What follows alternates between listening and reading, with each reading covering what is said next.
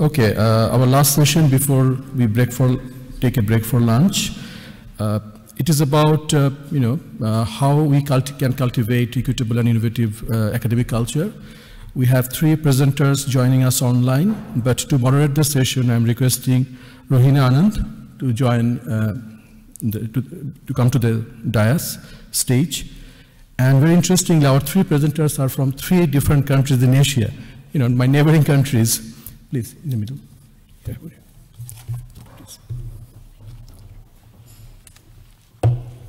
Thanks, Hasib. So, okay, I'm going to start off by saying I'm not very good at multitasking, so I'm going to be looking in different directions and hoping all goes well. And the last time I did a hybrid panel like this, actually, at one stage all the screens went black, so hopefully that won't happen today. But I'm aware that we are pre-lunch, but we do have a great panel for you to send you off into lunch. And I'm really grateful to our panelists for joining us live at what are some quite antisocial hours for them as well.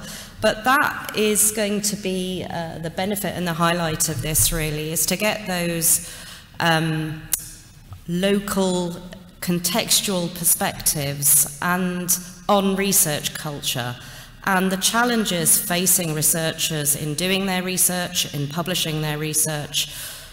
As well as looking at the challenges, we're also going to go into the opportunities and what innovations they have seen that have made their lives easier as well. So without further ado, I am going to kick us off and say welcome to Makoto Yuasa, who is the country director for Cactus in Japan. We have Professor Hongliang Zhang, who's joining us from Fudan, and we have Dr. Rashna Bandari. So thank you all again for being with us today. And actually, unfortunately, you weren't probably with us earlier on, but we did start in a morning panel to think about some of those difficulties of research culture that really impact researchers and their lives. So if I can start by asking Rashna to give her perspectives on some of those issues she faces in conducting her research and publishing her research, looking at issues such as whether it's limited access to literature, whether it's high publication charges, whether it's language barriers. We want to hear direct from you. So, Rashna, can I hand over to you to start us off? Yes, thank you, Rohina. First, let me just say it is a pleasure to be able to access this meeting, even though it's remote. And I think that's one of the things that we will discuss later, how technology has changed our ability to participate and contribute, and we don't have to fly around the world anymore to do that.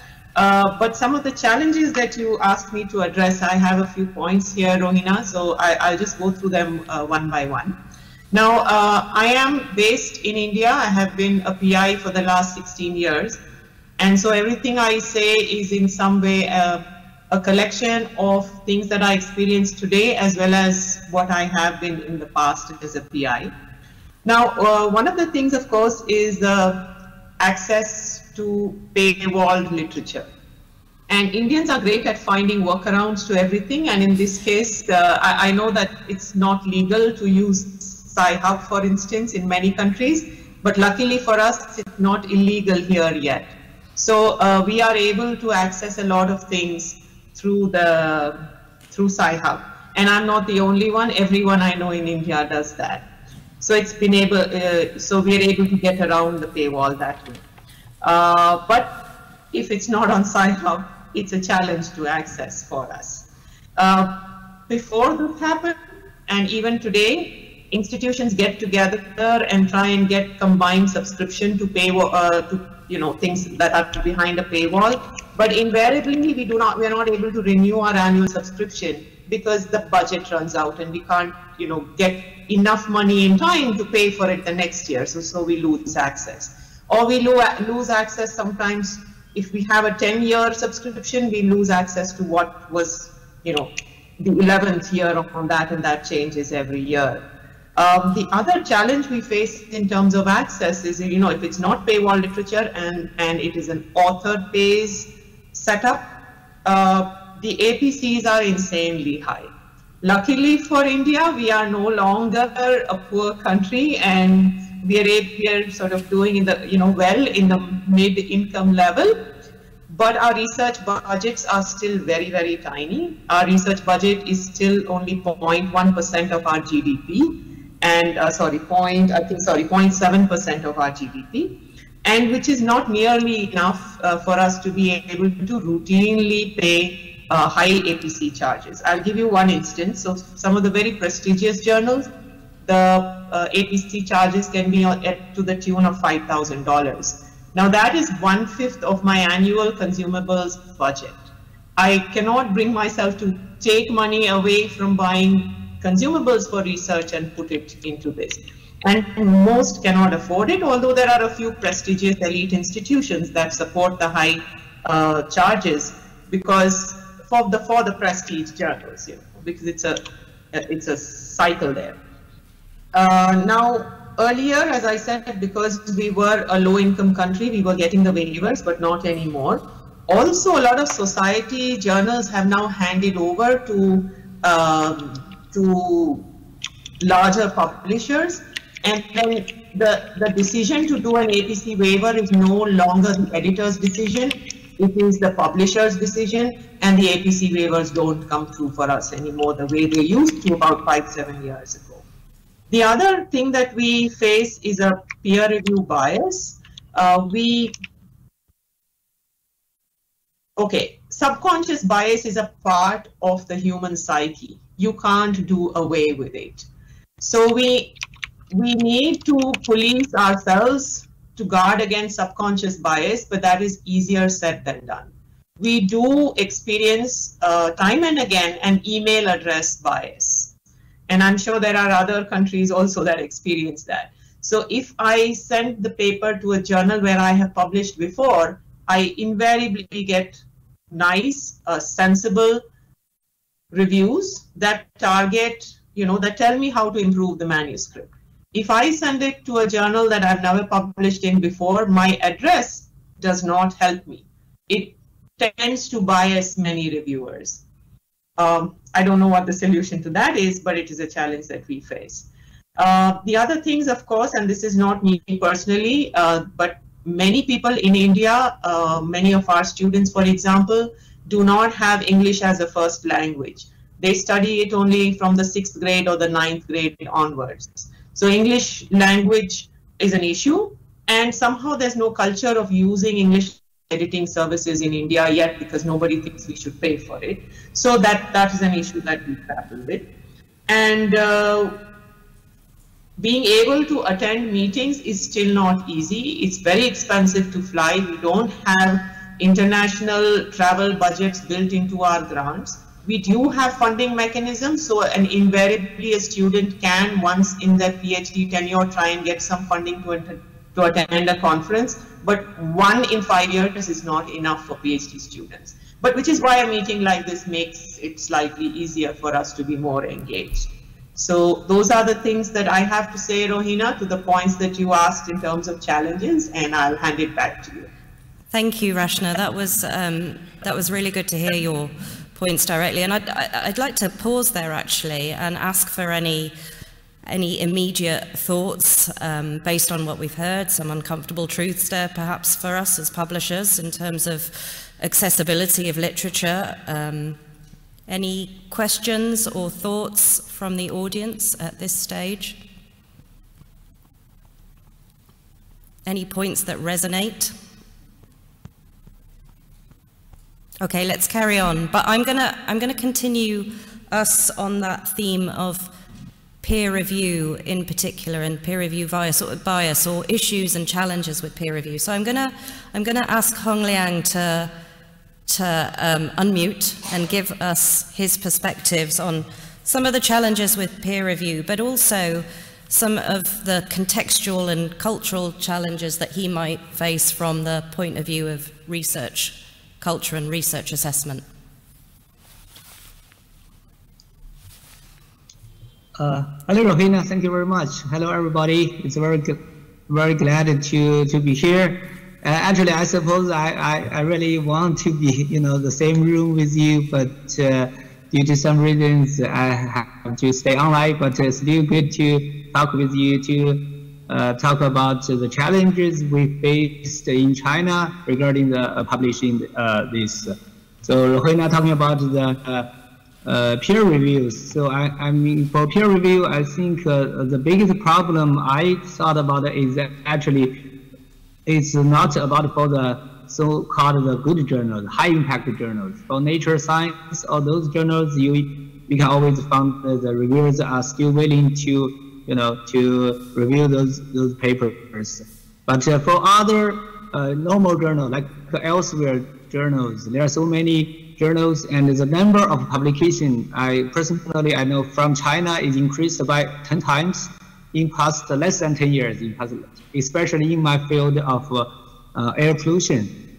So there are so many papers and people are doing the same things, and so you cannot, it's very difficult to find responsible reviewers for your paper. So so I worked previously in Louisiana State University in US. At that time, I reviewed like one paper per month. I got a request, and actually now every day I receive 3 to 5 requests of review papers, and I'm not excited about any invitation now. So at the same time, I was reviewers I was editors of a couple of journals. So I always have problems to find the reviews, especially the people, a manuscript from China really cannot find the reviewers abroad, from other countries. So so when I finally found some reviewers, after waiting for like 1 month, I received some comments. I feel really bad. I feel bad again, because I didn't see very serious comments, because the reviewers they are reviewing so many papers, so they are just giving based on their first impression, only making decisions. They just found some reasons, or they use AI, to just write something and to show you. And I feel the comments actually are not helpful for me to do the judgment of rejecting the paper or accepting that. And to the authors, I believe it's a very similar things. So, and that's one thing. And the other thing is that still we have this feel about because your language is not your first language is not English, and the writing has some problem, and then we still see people judge your review, judge your manuscript based on language or which country you are. I think which country your manuscript is from. So sometimes we feel that because the increase of the number of scientists, number of publications from China, it's overwhelming. So previously US is about 50% in publications 10 years ago. Now China is 60%. Okay. So people feel that the manuscript from China is not good. Even a Chinese institute recently published a warning list of journals. It pointed because the percentage of Chinese authors are so high, so they said that the journal is not good. Okay, a Chinese institute. So there are so many such of things happening. So for other language challenges, like for my students in US, I have students at least they learned they passed their TOEFL exam if they are international students. As for local, for domestic students, their first language is English. But for China, everyone, first language is Chinese, is not English. So people, they need to learn, as the students need 2 years to learn how to write, how to read, get literatures, to get ideas, to know how to do that. And we know that scientific language is English. So feel that challenge. So a lot of students, for master students, they actually graduated 2 to 3 years. So they haven't, feel that is the feeling that I finally can read, a literature clearly. They need to graduate. So sometimes we have to, and we also they needed to publish a paper to get a graduate. So sometimes it's also a problem because they can just write a very bad manuscript. And they need to graduate. So we have to spend money to do copy editing, to grammar check, to do language helps. And that's actually, some journals also did very bad things. They just ask you to provide a certificate that your manuscript has been proofreading by some institute. So they work together, to earn money again. Usually you need about $1,000 US to do that. Okay, I will stop here. I have so many things I want to talk, but I will stop here. Thank you, Hong Liang. Thank you. So some nods from the other panelists there as well on some of those issues that are resonating. Any comments from the audience at this stage, or? Can't see anything at the moment. So I'm going to move on to Makoto to give his perspective as country director of Japan for Cactus, and kind of thinking about the research culture issues, the contextual issues for the Japanese community of researchers. Makoto, if I could pass over to you in terms of some of those challenges that are prevalent in the landscape that you see. Okay, thank you. And thank you for inviting me for one of the panelists today. And I'll be quick because I think we are already in a discussion. So I think if now you can see India face, China face, Japan face, but we are all in Asia, but Japan is in a totally different situation where India is growing, China has been growing, Japan has been declining. So that's a huge difference. And I think Japan is one of the countries where people are feeling, okay, where will you go? And that is what people are also discussing in Japan. So as a country director of Cactus Communications, who is providing English editing? Like, just Professor Jiang just talked about the need for him to provide a certificate of editing, which we normally take care. So I'm not a researcher, but I've met at least maybe 500 researchers in Japan. So I can just voice what they are saying. What is the problem in Japan? There are many problems, but if I talk so many, then it will never end. So I think I will cover 2 aspects: funding and cultural stuff. So I think like maybe UK or some US may be the same, but Japan used to have quite a lot of block fund. I think you call it block fund. So it's like a fixed budget that you can use for university management and less competitive funds. But now every year block fund keeps decreasing, competitive fund keeps increasing, which means if you're a good researcher, or if you have money, you can do research. But if you don't get money, you cannot do any research. And that was like original aim of Japanese government is, okay, if you need to become competitive, you do. I mean, basically, if you're getting base fixed salary with no bonus, maybe people are not motivated to do more work. That was the whole purpose of doing this. But what happened actually was like you as a researcher spend most of the time doing research writing, hoping you will get research fund.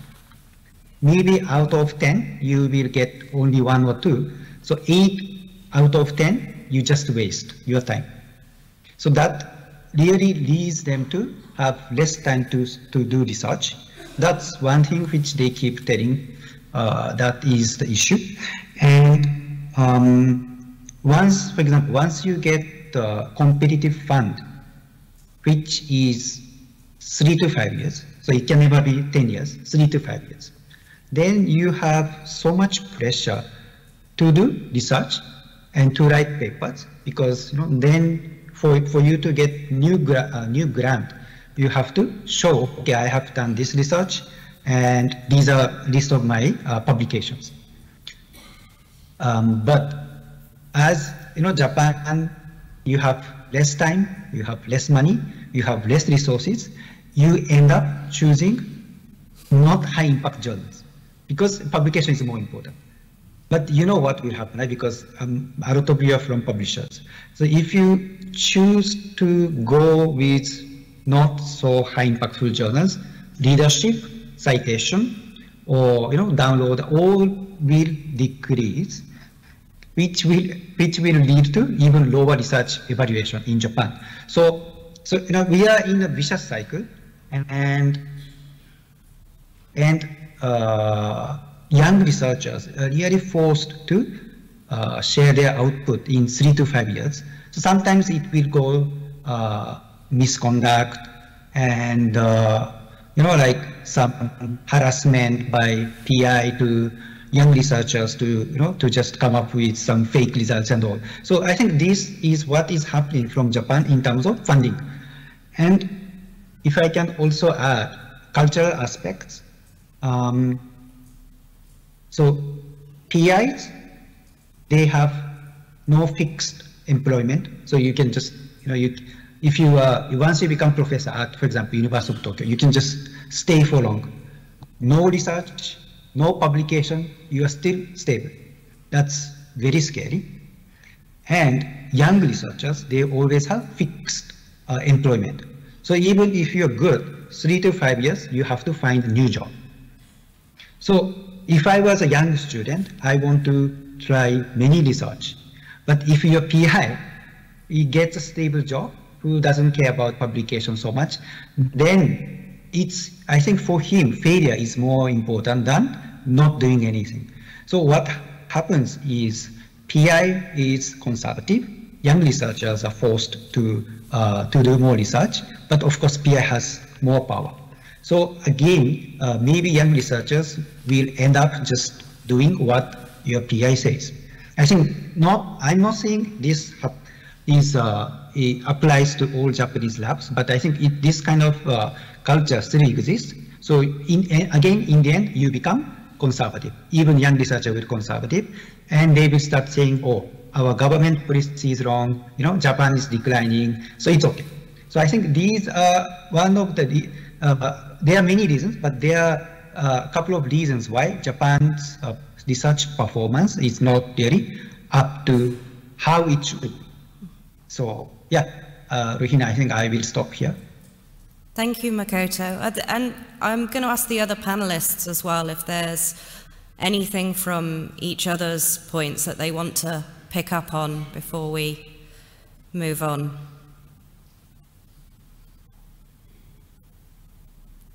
Doesn't look like it. Any perspectives from the audience at this point? Questions for the panel? Oh, we have one over there at the table. There's a hand up.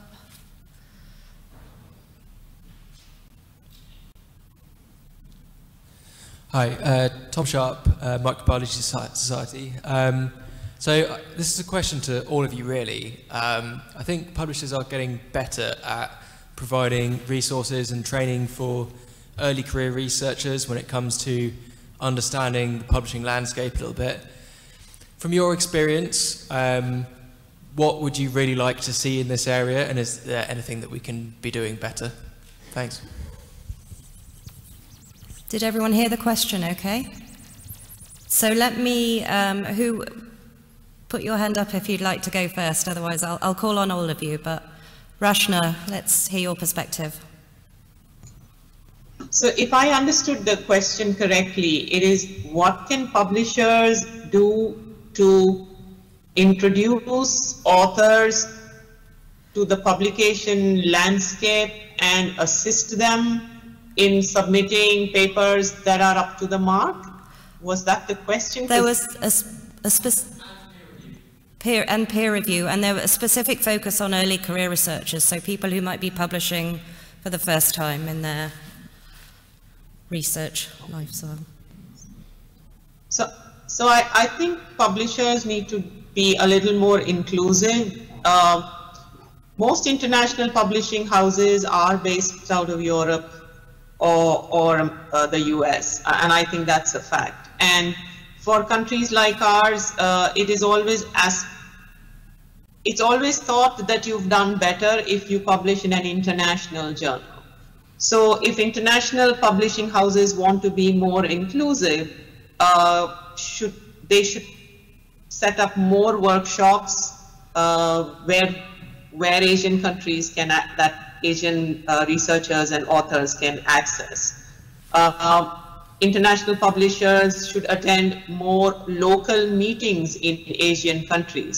And the best time to have a workshop actually is for a few hours in the afternoon as part of a national meeting. So I have other suggestions that we can come to later in another section about what publishers can do to make things easier for authors.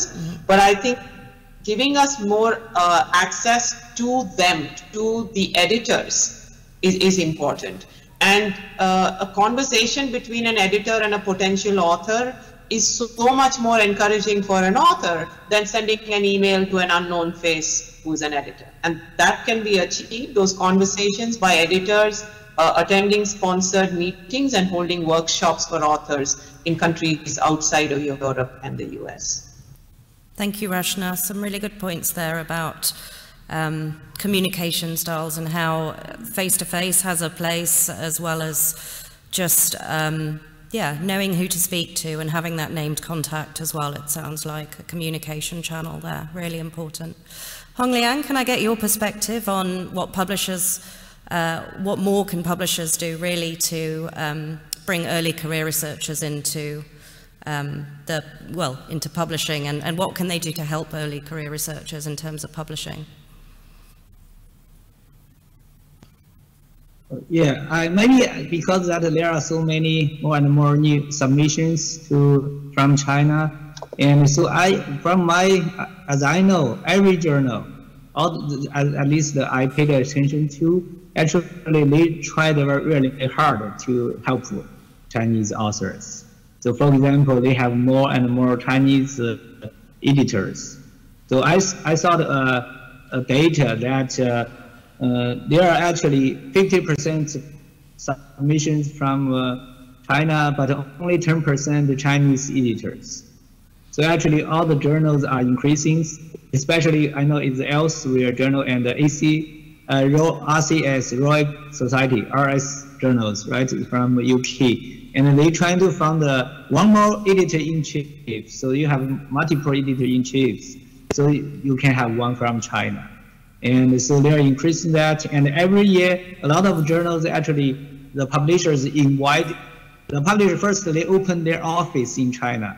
At least I know Tyler and Francis, ACS, Elsewhere, and the RSC, actually the Royal Society, the publishing group actually sponsored one of my meeting. That's why I know Cactus, and I come to know you guys.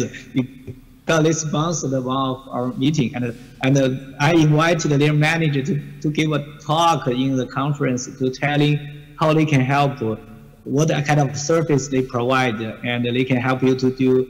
And as this from Cactus, they actually invited me for 2 talks online to tell people how to, for young scholars, how to, my topic is actually increase their international vision. So because I stayed in US for 11 years, I like to travel a lot, so I have a lot to talk about that. So I mean, they worked really hard to do those. And also I know that I have a friend in Tyler and Francis. They actually had asked me to arrange a meeting for the students from my university. So help them to teach them how to be a reviewer, okay? How to be a reviewer. And after you finish their training, they give you a certificate, and they invited you to be a reviewer for their journals. Okay, and I remember at that time we have 50 new reviewers name provided to them.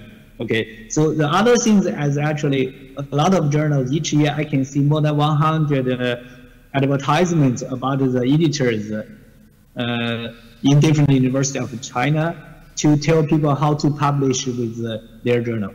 So how to publish high quality papers in their journal. And the most, of course, the most welcome is that the editors from nature journals. So, I mean, the journals, I mean, really worked hard. They did a lot. To me, personally, what I expect more, I don't know, maybe is because the high impact journals, especially from nature, and their editor are not, they're not scientists to become the editor. So like a lot of journals, I'm the professor, and also the editor-in-chief, and also the editor in charge of the paper. But actually for the nature journals, most of the editors, they're just, their full job is do the editor work. And I know some of them actually just got their PhD, just with only a few publication experience.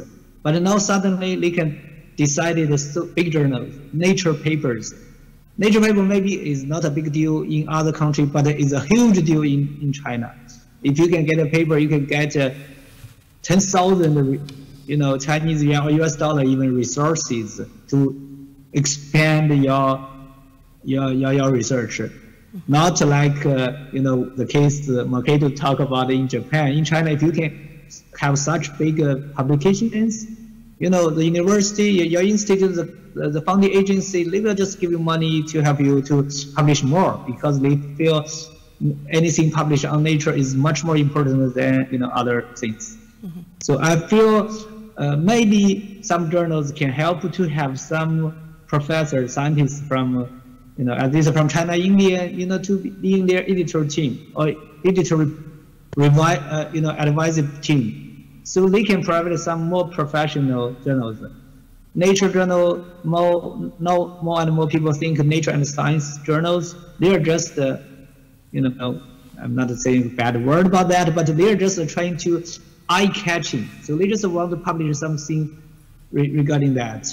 And regarding to get more citations, or people will talk about more, not about the real case, or even sometimes it might be wrong or misleading. So that's something I feel the journals can do in addition to what they already done. Thank you, Hong Liang. So any perspectives from you, Makoto, based on the points you've heard? I mean, obviously we've some common themes coming through around the need for training and actually what can publishers provide there, particularly around review, the need for representation, on editorial boards, things like that, to make sure that, from those perspectives, what would you say from the Japan perspective, Makoto? Okay. Yes, I think we are just talking about what we can provide to early career researchers, right? So I know most of the publishers, mega publishers, are already providing a lot of tools on how to write research paper. And we also provide such tools and seminars, webinars, and all. So I think that is good enough. And if they're not willing to learn, that's their issue. What I think maybe there is someone from nature in this room, I guess. So if, like I say, I know many Japanese universities are willing to pay so much money for nature master class because they want, their paper published in such journals. So, but if I talk about early career researchers, I think they just learn how to write, but how to make your research more attractive, or how you can how do I explain how you can convince your research in just a few in one article. I think that they don't know how. So if for example, as a company, if some publisher says, okay, let's do a joint seminar or webinar where you invite Japanese researchers and you you will provide a lecture on what peer reviewer will look at, why this is important, what makes this paper not attractive, so with some examples and typical mistakes maybe researchers tend to make, which they feel they're doing good. So I think these kind of lecture on how to make your paper more attractive is something that Japanese are not good at. Japanese are so straightforward. They don't like to make good stories because they say, oh, no, I'm not sure if this is true, so I cannot say it may be A, B, C, D. So I can only tell what I know. That becomes too boring. I think Japanese papers tend to be quite boring. So I think that, maybe this publishers can say, okay, no, you can say up to here, but after this, it's a little too exaggerating. So I think that kind of tactics also, along with how to make your research paper attractive, is something that I think publishers can really provide to young career researchers. And I think we were just also about to discuss what publishers can do more, or they are doing what they are doing good. And one of the aspects which I think many Japanese researchers are happy about is, I think, transformative agreement, because they keep saying APC is just increasing now. Yen is very weak against USD, which means even if there is no price increase, you have to pay 20-30% more in JPY. But if transformative agreement itself, helps authors not to pay, or maybe you pay half, university pay half. I think so. That is one thing which I think they enjoy it. Apart from that, I don't know what researchers need. But again, Japanese researchers, young researchers, they need funding, they need career stability. So, and how to write better English papers. So these are three issues that Japanese researchers have. And if publishers can come up with a possible solutions to cater to one of the or all of these issues, these problems, I think then this will be a fantastic approach. So I think that's what I feel now. Thanks, Makoto. So Rashna, you've got your hand up. Did you want to respond to some of those points? Yes, actually, I think what Makoto said about transformative agreements is something that has been discussed in India for a while now, and I think finally it was decided that it's just too expensive to be able to afford this, for individual groups of organizations. So there was a plan for a one nation, one subscription plan for India, which is, sounded very nice on paper, but nobody's talking about it anymore, which it's either gone into the deep freezer or it's in the works, but we all don't know about it. So we've come back to relying on, not on our friends and other ways to access literature. But here I feel that preprint servers have done us a great service. The more and more that researchers like us post on preprint servers, the original point of preprint servers was to have discussion on your work before you send it for publication. It's actually become a repository to make your work public to your peers and protect your primacy to the claim of the research. But it also serves readers in a very nice way, and it just makes your research publicly available. So if you can't afford the gold open access, which is not mandatory in India, our funding agencies don't demand that we do a gold open access. So you put it into a green open access, but your work is still available for everyone to read on the preprint server. So I think that's been a way that, as I said, we're constantly finding solutions in India due to budgetary constraints, and this has been one solution. But I do want to come back to another thing that more and more publishers can do to address the issue of bias, and that is making your peer review public. A few publishers, such as EMBO, have done that, and I think it's really nice because it prevents a referee from publicly saying things that are not nasty, and also it makes sure that the referees do a thorough job, because whatever they say is going to be out there for everyone to see. Another thing that I saw very recently is referees putting their name at the end of their peer review. And if that can become mandatory, although you always leave it the option to the referee, so recently for a Nature journal I saw that, and also for another one, I forget. But once a referee puts their name and their peer review becomes public, then I think the whole issue of bias will disappear. And I wish more and more publishers would seriously consider that as mandatory. Yeah, those are my suggestions to publishers. Thank you, Rashna. And yeah, that's great to see aspects of open science coming in there as well, learning how preprints are becoming more intrinsic to sharing of research and actually for access to literature as well as you talking about yeah, published peer review, open peer review as well. I'm going to pause there for questions. I think there, Hasib, you were going to ask one before, but I don't know if there were others as well, as we're now kind of onto the section where we're talking about opportunities for publishers and interventions that actually make researchers' lives easier, given all the other burdens they have to deal with. I can't see any other questions, but Hasib, did you?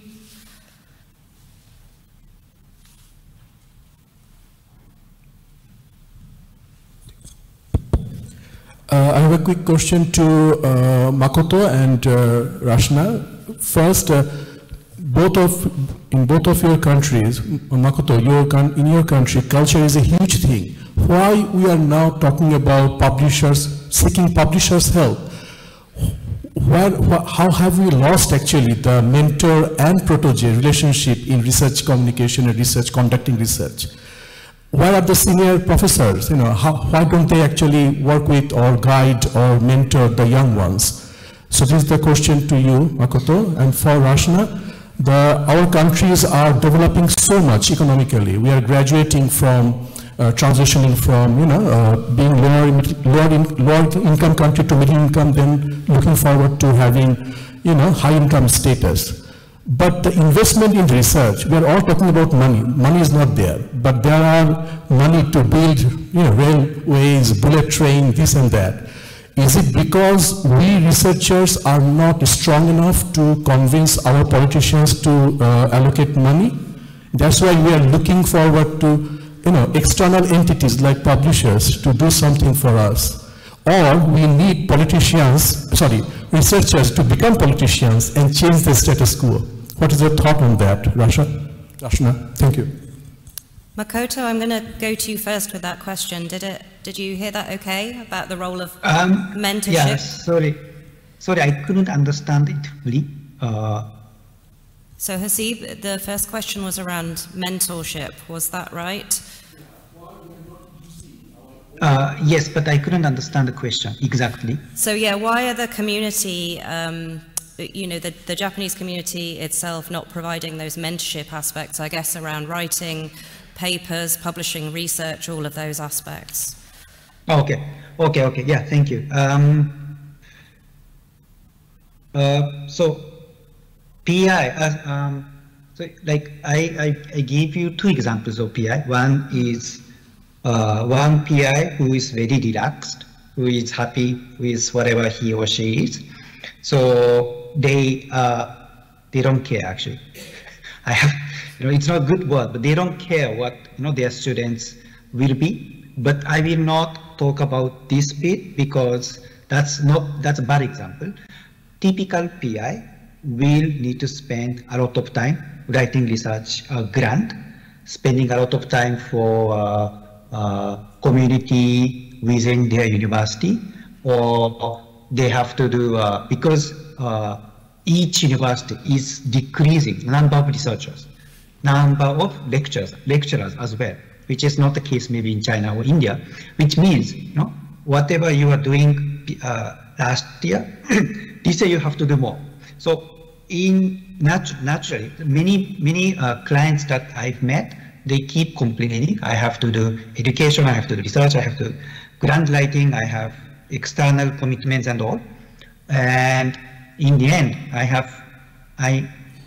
I'm so tired after doing this. So I have little time and little energy to spend my time with mentorship.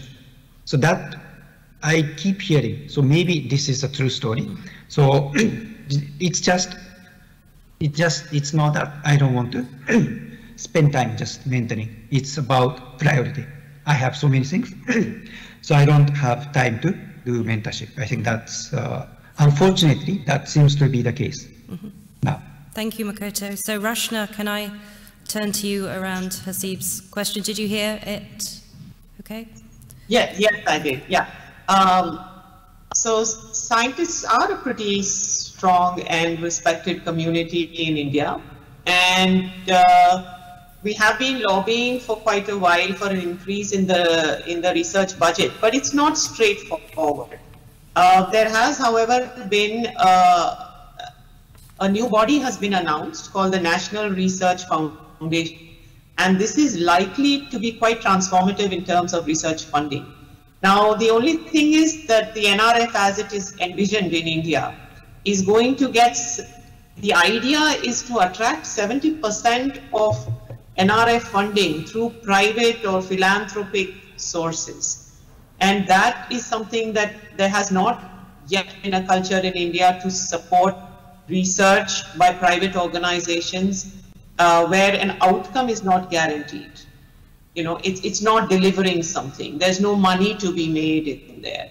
So I think this is going to take, if you're optimistic as I am, you would believe that yes, there is going to be sometime in the future we will see a transformation in the way that research is funded, and in private donors being, you know, happy to donate to research without expecting anything in return. And let's see if our funding goes up eventually and this plan is successful. But it will take a lot of effort on the part of researchers, where we are used to sort of only convincing our peers. We will have to convince the public and private donors to fund us. Let's see if that happens. So that has been the response to our request for more funding. Let's rope in the private donors. Thank you, Rashna. So other questions from the audience? Final questions for our panel?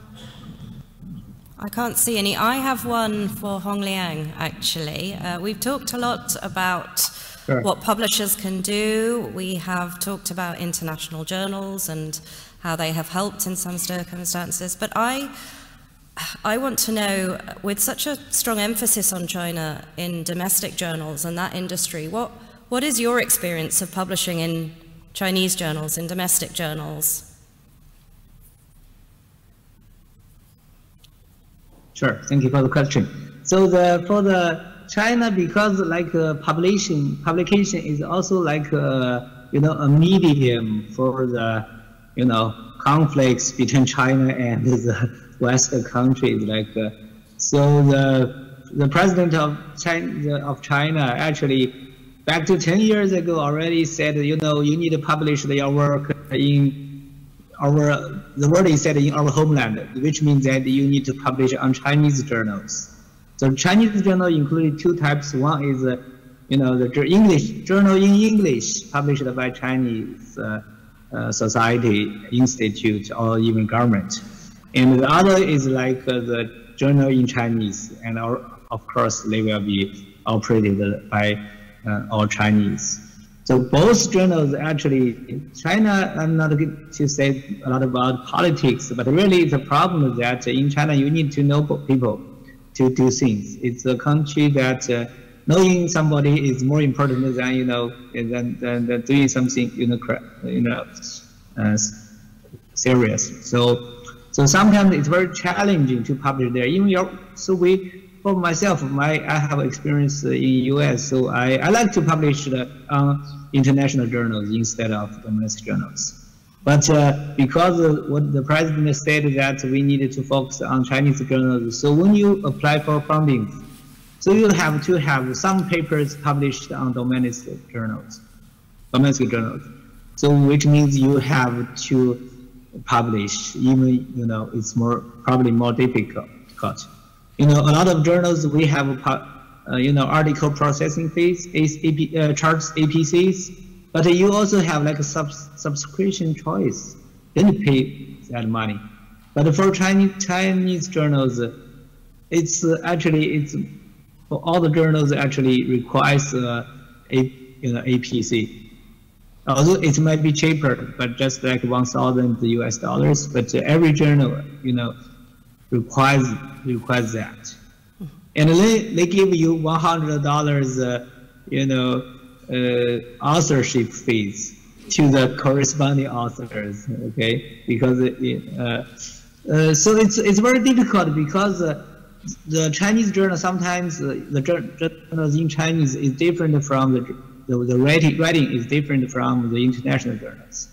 So for me, like I just graduated, I got my degrees from US and I learned all things in English. Sometimes I didn't know how to write scientific papers in my own language. Okay, or at least I'm not as good as in English. So I sometimes feel a lot of feeling about that. And also I didn't get any serious comments from the reviewers, because like even internationally we cannot find good reviewers for journals papers from China, and for the Chinese journal it's, you know, even worse the case. You can understand, right? So that's why I didn't really publish. I only published 2 papers in Chinese actually, out of my more than 100 publications. But there are so many universities not as good as Fudan University, you know, and every graduate students need a publication before graduation. There are so large market, you know, for those. And if you have heard, I'm not sure if you have MDPI journals, you know, people here, but MDPI journal is actually, journals are commonly, you know, treated as like accredited journals, you know. So because they can publish whatever you want, just by you know, get money from you. And I personally, I don't want to publish it here, but I'm not saying just my personal experience, you know, ideas. I'm not saying bad things about MDPI. That's an example. Okay, so there are so large markets regarding that. The Chinese journal is the same. So they're still growing and a lot of cases, but it's really difficult to publish on there. And of course, if you publish on those journals, you know, no international, you know, colleagues will read that, right? I don't think, I know some young kids, they're starting to learn Chinese because maybe at that time learn Chinese as your second language. But scientifically, I don't think anybody can read scientific, you know, journals in Chinese. So definitely you lose, you know, people to view your paper from international. But it's important that maybe the local government, you know, maybe the policymakers, they will read that. You can get funding from, because they read that, they maybe know you, and you can get the resources from you know, from them. But at least scientifically, okay, I don't think that's very helpful. Okay, but just my personal ideas. Okay? Thank you. Maybe too much about the politics and those other things. Thank you, Hongliang. So Roshan, I'm going to really quickly move to you and then we're going to wrap up. So do you have a very quick point to finish on? Yes, I actually have 2, and both relate to my questions to publishers. One to what Hongliang referred to. What is the publishing community doing to address the scourge of predatory journals? And the second question I have for the publishing community is, What is your perception of the use of AI language editing tools as opposed to the conventional language editing tools that Makoto was referring to? Gosh, so there's two big questions there to end on that we don't unfortunately really have time to address. I don't know whether the researcher to reader community could provide a forum for some of that discussion offline, but otherwise let's resume that discussion another time perhaps. But I want to finish because we have come to time now, so I want to give a heartfelt thanks to our fantastic panelists who've joined us at very late at night for some of them and in the evening. So thank you to Rashna, to Hong Liang, to Makoto. Thanks all for your attention. Thank you. Thank you very much. Thank you. Next year. Thank you all.